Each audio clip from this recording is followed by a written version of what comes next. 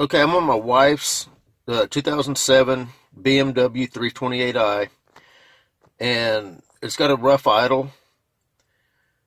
Got a little bit of a miss sometimes, not all the time.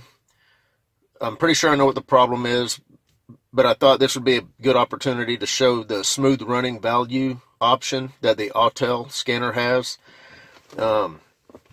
This option is part of the BMW's Diagnostic INPA software. It's what helps you diagnose misfires on these BMWs. And we'll go through it. This is a 2007 BMW 328i. And I'll go through it with the Autel, and we'll kind of take a look. And I'll explain at least what I know about how this determines a misfire or not. It's actually really interesting the way BMW engineered this.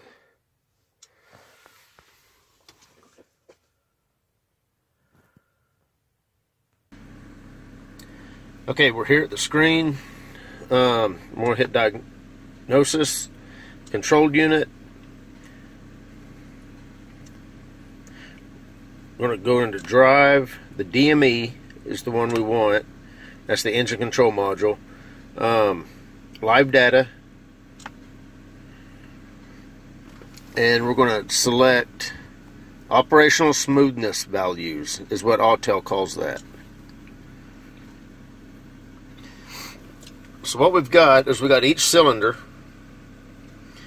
and we have a numbered value. Theoretically, a perfectly running engine, you would see nothing but zeros on every cylinder. And what this number is representing is a variation in crankshaft rotational speed. So BMW has programmed the computer to recognize how fast the crankshaft rotates from each fired cylinder. So in other words, whenever cylinder number 1 fires, however long it takes the cylinder to rotate one complete revolution, theoretically every other cylinder should have that same rotational speed. And any variation from that, you get a value. So for instance, let's just say cylinder number 2 was not firing at all. You would see a very, very high value for 2, because the computer would know, okay, well, whenever cylinder number 1 fires, it goes around at a certain speed, but when cylinder number 2 is supposed to fire, there's nothing there. So the only thing that keeps the crankshaft rotating is the inertia from the previous fired piston. So it's actually, the crankshaft is slowly starting to slow down until it gets to the next firing order, and that piston fires and starts the rotation again. I hope I explained that right. So basically, you're not really looking. You're not looking at misfires right here. You're literally looking at the variation that the crankshaft has compared to the other rotational crankshaft values. Like I said, in a perfect world, every single cylinder would be the exact amount of time to make one revolution until the next piston fires, and the speed of the rotation would be exactly the same. Obviously, based on, you know, slight flaws, say in injectors, ignition patterns. You could have gas that's got, you know, trash in it.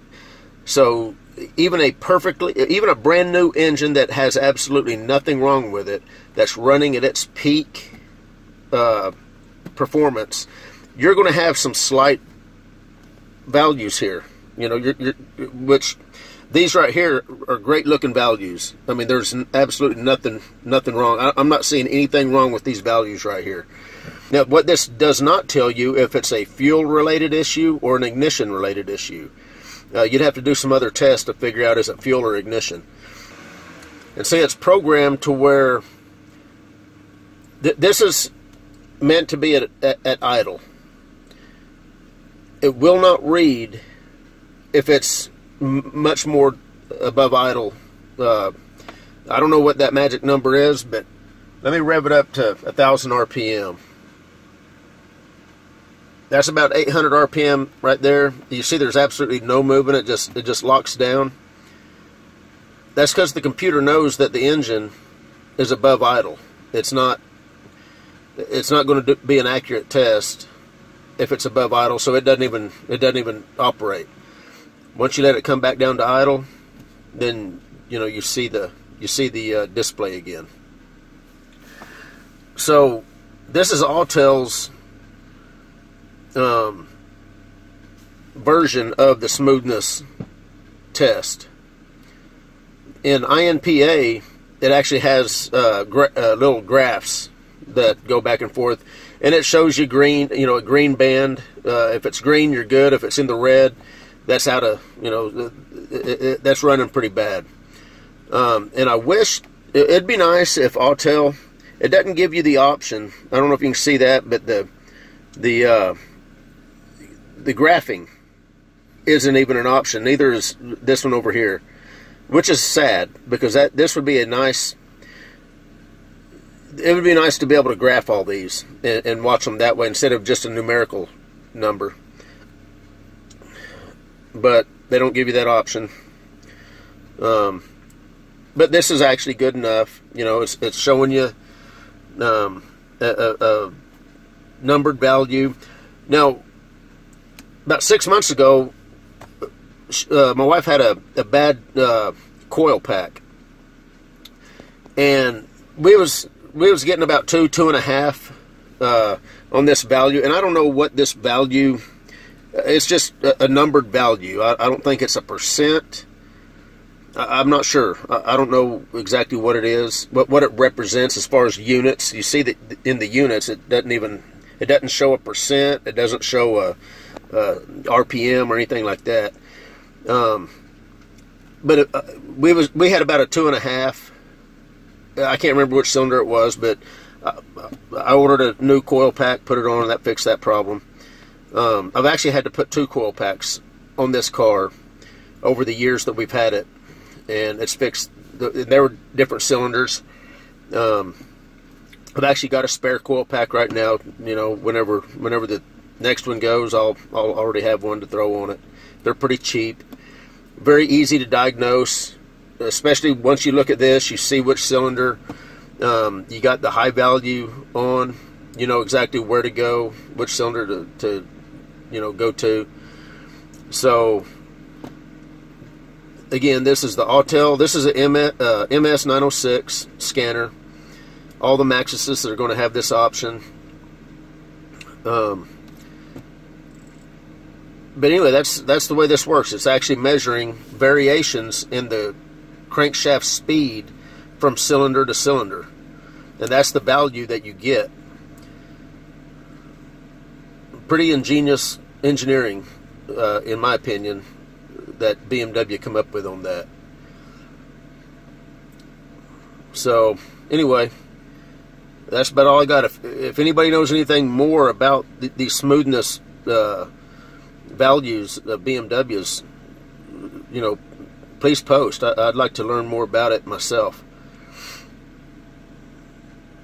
Have a good day.